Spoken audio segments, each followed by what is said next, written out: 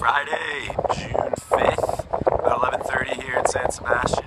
Probably going to be a 2-vlog day just because I'm going to be in San Sebastian, which is easily probably my second favorite city in Spain next to Madrid. And then I head on to Bayonne, France, which I've never been to, and then to Saint Jean, my starting point.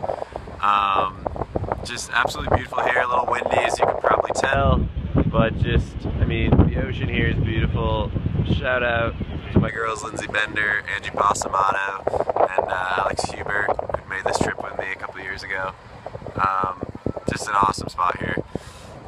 So yeah, catching a bus to Bayonne in a bit. I guess I can tell you a little bit last night. Took a train from Madrid to San Sebastian, as I said, got in about 9:30, walked around, just caught the sunset. You can see some pics on Instagram and Tumblr. Let's see, caught the sunset, made my way to my Airbnb, great little spot in the old town Gross, in the old part of the city named Gross.